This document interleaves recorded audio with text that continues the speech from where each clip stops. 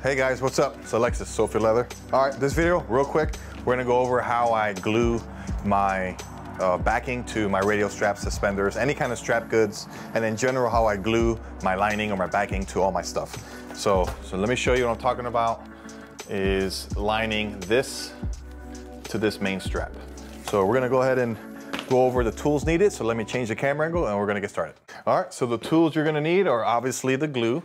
You can watch my video on glue that I use. It's in the leather crafting playlist.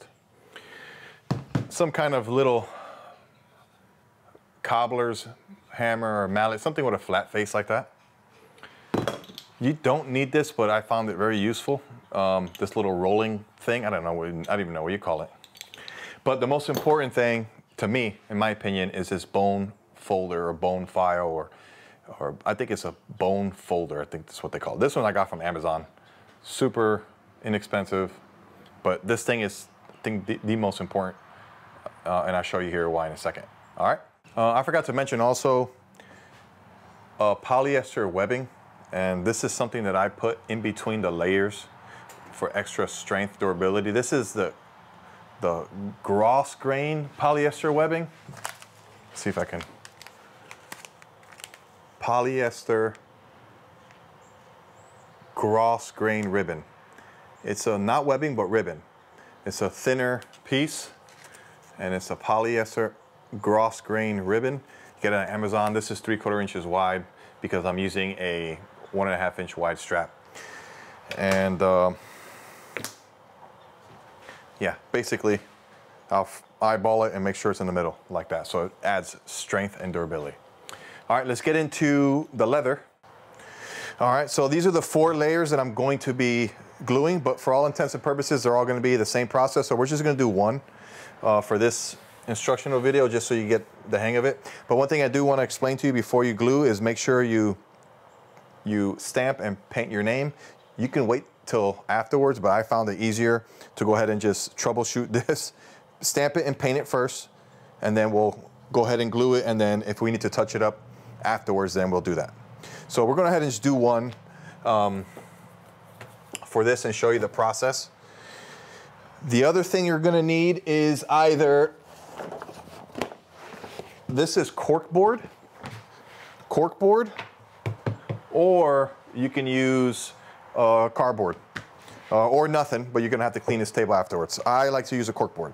First thing we're going to do is measure our ribbon. You don't have to do this. This is a step that I take to strengthen the strap, polyester ribbon. And you know, it don't have to be perfect. It's something like this. And before I do anything, I go ahead and just tack this on. But what I want to do is make sure that this is nice and flat, right? You don't want it to curl up in the ends like that. It makes it harder when you are actually gluing. So I'm going to take my glue. Make sure you're ventilated and you got some good air movement in the room you're doing this in, because this is kind of heavy. And you're just going to put a little bit right in the middle. What you're basically doing, you're just tacking down this polyester webbing. That's all I do.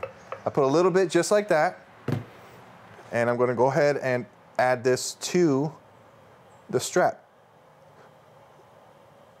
And that is tacked on there. And I don't go all the way to the ends, obviously, because I want to be able to stitch around that. So that is suffice for me. That has the polyester webbing. That's good to go. Now we're going to grab our backing leather. And I'm using Wicked & Craig 5 ounce. Let me go ahead and grab that. All right, so I have my backing leather here, and I'm just making sure that what I'm going to be using is nice and clean. This is a flesh side, not the grain side. And I'm locating my spot. And this is what I do. I take a regular pen and I mark the leather, right? I'm going to use this. I'm just going to go ahead and mark with a line exactly where this strap is going to be. Just right on the leather. Remember, this is the flesh side of the backing leather, not the grain side.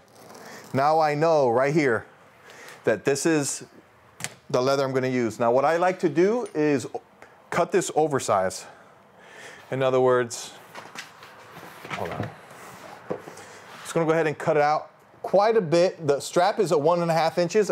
I would say that probably 2 to 2.5 inches around this is what you'll need. So if you notice, this is exactly see this overlap? I like to give myself like a 1/2 inch, 1/4 inch outside of the line. And there's a reason for that. Let me put this away and we'll talk about that. All right, so now we're back here. We have our piece with the polyester webbing in here. Like I said, you don't have to do this. It's something I do for strap goods. And then you have the backing piece that we took out.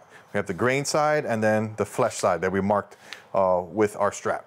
Now, I would normally do all of the straps, put all the polyester webbing on the straps, then cut them all out at once, and I would do this at once. I wouldn't just do one at a time like this. I'll get them all cut out, all 4 pieces. Put the polyester ribbon on all 4 pieces and set them to the side, and then cut all these pieces out. And then at that point, then I do one at a time like this. I'll do 1 strap, glue, 1 strap, glue, 1 strap, glue. But let me explain to you the next step here. The next step, really simply, you're gonna glue. We're using the contact cement, the weldwood. You can go ahead and look at my playlist on YouTube, the leather crafting tips playlist, and I go over the glue that I use and this glue pot and everything else. Can you see the glue pot? No, you can't. Let me move it over. How about now? All right. So I'm gonna glue this first, and then I'm gonna glue here. And what I'm going to do is basically, I'm gluing all the way out to the edges here, all the way out. And over here, I'm gonna glue over this line. This is a problem that a lot of people have. A lot of people like to glue strap for strap and then try to put them together.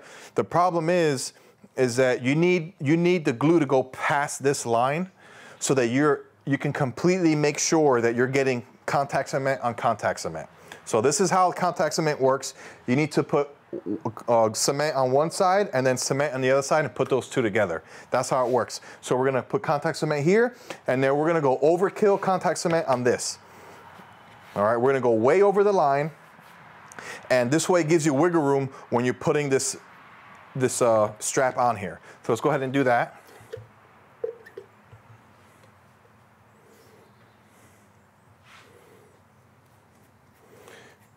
And I always start towards like a couple inches off the top first, and then I finish the top here because the first dip of this brush tends to be kind of heavy. And then, now this is just practice on using this brush. I almost kind of go in an angle I don't know if you could see, or it's almost like a 45. And once I pass an area, I don't go back. That's where you start to mess up. You have to just dabble a little bit and don't go back too far. Just, finish the run. If you got to go back, then you're not doing it right. Don't mess around, fart around, and keep going back and forth. Finish your run. Now, this is a part that's crucial, is I go heavy on this part, and I go way over the lines, guys. Look, way over the line. All right? It's more important that the edges are glued more than the middle. So if anything, favor the line and the edges. Same thing on the main strap, the first strap. Same thing on this one. You want to favor the edges and not the middle. You can technically just glue the edges and not the middle and be fine, if you think about it. You don't want the edges to come undone. So I ended up talking the whole time. I was going to do like a fast forward thing, but it is what it is. Okay, so now we're basically done with the gluing process. Now we're gonna talk about how long you have to wait before you put these together. Right now, it's really wet. You don't wanna put them together when they're really, really, really wet, all right? Hold on, let me turn the camera, hold on. All right, so you don't wanna put them together when they're super, super wet. You can see here that this thing is soaking, like it's really, really wet. You can almost see it, how it's glistening. You see how it's kind of shiny? You don't want that. You want to wait until it's dry and tacky. If you wait till it's dry and tacky, then once you put them together, like you want it to be married together and almost immovable. Like once they touch, that's it. That's another reason why I like the overlap and the oversize on this, is that it gives you wiggle room to mess up when you start putting it together. So you want it to be tacky and you want it to, when it first makes contact, it doesn't want to budge. So let's turn this back over here and I'll show you. And guys, don't worry about if you get a little bit on the edges here like this. Just brush it off, put it on the cardboard or the cork board, put it on your pants, or when you go to stitch this or finish this off, you can easily just take that off with some sandpaper, the extra glue. All right, so what I like to look for is when it's kind of tacky on both sides. This is still wet, so you want it like almost, you want it to not look wet. You want it to look almost dry and really tacky. A fan will really help. Let me cut that on real quick.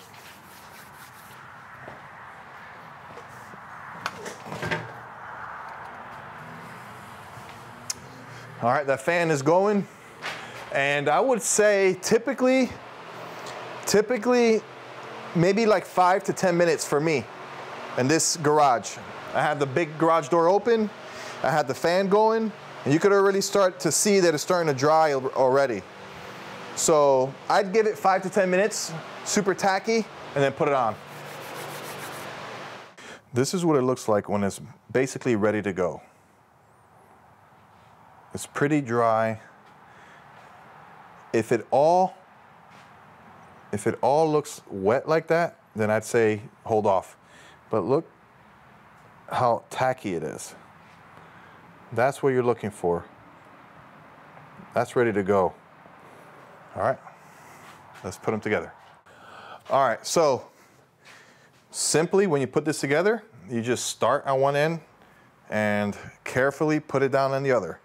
So I put the tip right at the tip of that one and I just walk it. I keep this right side up at all times, and I'm just trying to put this bottom one on the line. If the bottom line is good to go, then you know the top is good to go. And remember, you have wiggle room because you glued way over the line, and you really want to push down firmly on the edges here. Now this is the part that I keep saying that, but they're all pretty crucial. Let me get rid of this. You don't want to start mashing stuff down yet. I take off any excess glue that's on the top first before I flip it. But this is the part, look, you're gonna flip it now, and let's assume that you have a humongous bubble in the middle of this, a huge bubble. I like to just go from the middle out and go from the middle and then get that air bubble out. I always assume there's a big air bubble, and you wanna go from the middle out, you don't wanna go from one end to the other, right? The middle out, then you wanna take your roller thingy and just hit over it, or you can use your hand. Right? Now, this part right here is super crucial. I want you to see the difference. All right, let me show you the difference. Hold on. All right, look, there's nothing, there's no crease there. You see? Watch what happens when you have to set the edge. And this is what I'm talking about.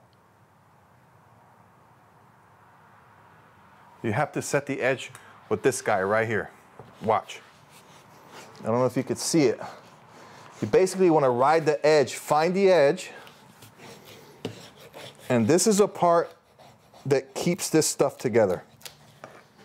Same thing over here. You want to find the edge, and you could see clear as day where that edge is at. Then you finish off, tapping the edges again with this little hammer. You want a well-defined edge. All right, let me show you what that looks like. See that edge there? You want a well-defined edge like that. And with the bone file, whatever you call that, that's how you're gonna get that done. That will make sure that that'll secure your edges and it won't come apart. All right, so there you have it. That's how I glue the backing on my straps. Thumbnail time.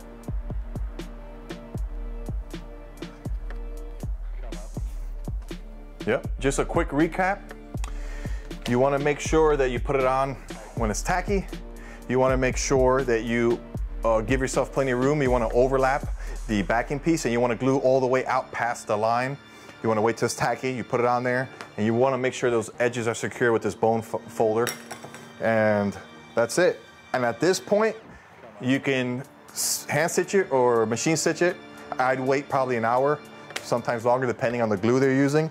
I'd wait at least an hour for me personally before I run it through the sewing machine. But I typically glue everything and then I come back to it the next day. That's the safest way.